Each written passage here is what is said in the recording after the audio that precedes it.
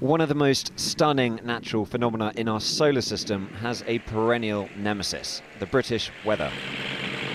Dr. John Taylor has an elegant solution to a cloudy view though. Watch the eclipse above the clouds. He invited Sky News along for the ride.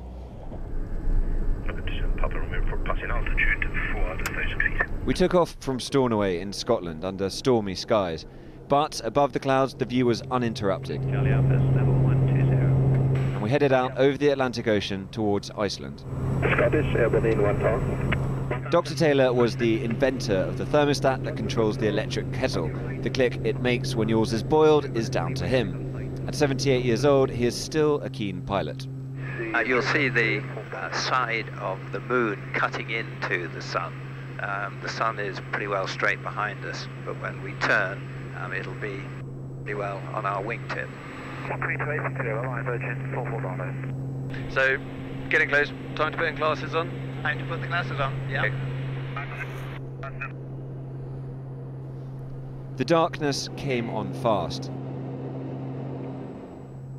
The plane was in the shadow of the moon. United 993, Shannon. Go ahead for your now. 47 north, 1 And as quickly as it had descended, the dark lifted.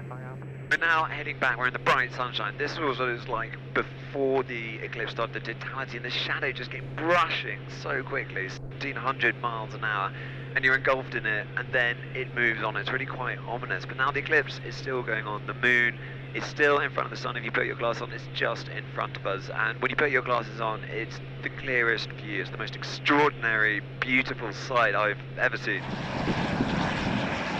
2.5 hours after takeoff, we came into Edinburgh Airport. You're 78 years old. I can't imagine there are many other 78-year-olds who are flying, let alone flying during a total eclipse. Well, you've got to have some fun in life. That's my motto, and if you keep active, you keep active. Dr. Taylor started making preparations for his next, slightly less spectacular flight. Tom Cheshire, Sky News, Edinburgh.